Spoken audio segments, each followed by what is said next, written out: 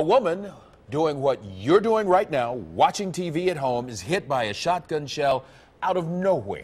Beverly Howard survived, and tonight she's talking with 9 on your side. Reporter Bryce Onslinger has Howard's message for gun owners. Bryce? Well, Carol and Clyde, Beverly Howard's daughter drove her here to Mount Airy Hospital, Mercy Mount Airy Hospital, early this morning after she was accidentally shot by her neighbor. Now tonight she's at home recovering and very thankful to be alive. It's really scary. This was the 4 that they got. But like I said, I have 10 left in me and 3 in my head. Beverly Howard holds the 4 shotgun pellets doctors were able to remove from her body. 10 pellets were too deep to remove and are lodged in her head, shoulder, and lower body. Doctors say they don't pose any danger and could eventually come out on their own. I'm a Jersey girl. Jersey girls are tough. You can shoot us, but we get back up most of the time. Howard had just laid down on this couch at just after 1 a.m. when she heard a boom and her house filled with plaster.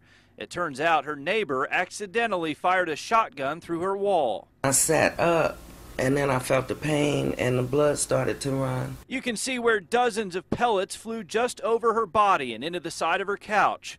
She's thankful she was laying down and not sitting like she had been just moments before the shot. That was God. It was just because if I had been sitting up, or if I had been laying down at this end, because you can see where the pellets went, I wouldn't be here right now. So I consider myself very fortunate. Howard decided not to press charges against the person who accidentally fired the shotgun, but she hopes gun owners take notice of what happened to her. I would ask anybody, everybody, if you have a loaded gun in your house, either put it somewhere where nobody can touch it or get rid of it.